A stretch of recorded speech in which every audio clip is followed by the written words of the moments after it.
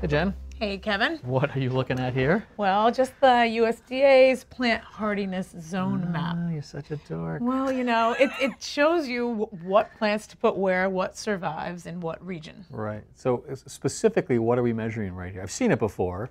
Cold, sort of the warm, top to bottom, but what are you actually measuring? What this map does, right, it measures the coldest temperature calculated on an average over 30 years. Okay. So the last map was from 1991 to 2021. They record the coldest temperature over those 30 years, and then they put it all together and they make an average and they assign you a zone on the map. And the reasons we care just about the coldest? Just about the cold. Why? So this plant, right, say for instance this boxwood, like this hardiness zone is -30. What did you see on the map? What's -30 degrees Fahrenheit? -30 degrees says that's zone 4A. -30 to -25. Wow, that's a hardy plant. Yeah, so, you know, this will survive in those temperatures, especially with snow cover and you have, you know, extra moisture and stuff in there. So this is about survivability. This is the tool that you will use to say, put the right plant in the right place, and it'll hopefully come back next year. Exactly. When I'm looking at my nursery catalog and I'm doing a design, I pick, it used to be just zone 5 plants, right? Because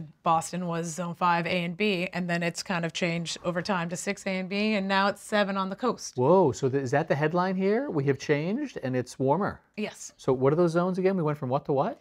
20 years ago, it was zone 5 A and B. And now? And then it went to 6 A and B, and now coast is 7. And in Boston, where I live, is 6B. So that's what happened here. Did that happen across all the zones in the entire country, or? Not everywhere changed. Over time, as technology has improved, there's newer weather stations. So this last map was based off of 8,000 weather stations across the country, and over the past 10 years, it's increased to 13,400. More data points. More data points, which means more accuracy. What they came up with, only certain areas changed. So you really have to punch in your zip code, go to their website on the USDA, and then it'll bring you right to your neighborhood. So it says Boston is now zone 7A. Yep. Which means that it can the coldest day is going to be somewhere between 0 and 5 degrees Fahrenheit. And if we were to actually take the map and click on Boston, try it. It's going to, oh, there, it brings us to Boston.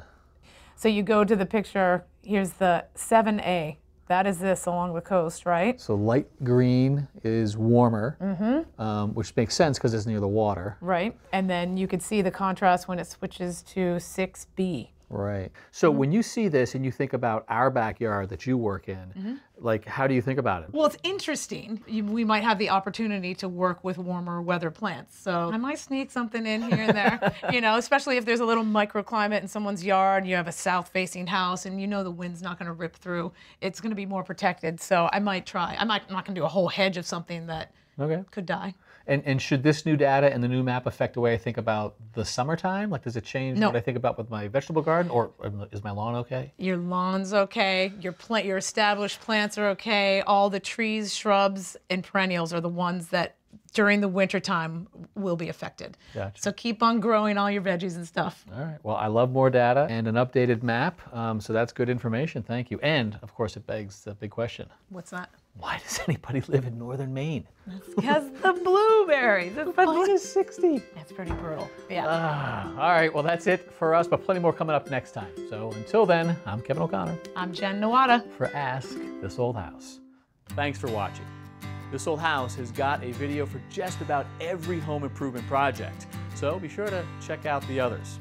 And if you like what you see, click on the subscribe button to make sure that you get our newest videos right in your feed.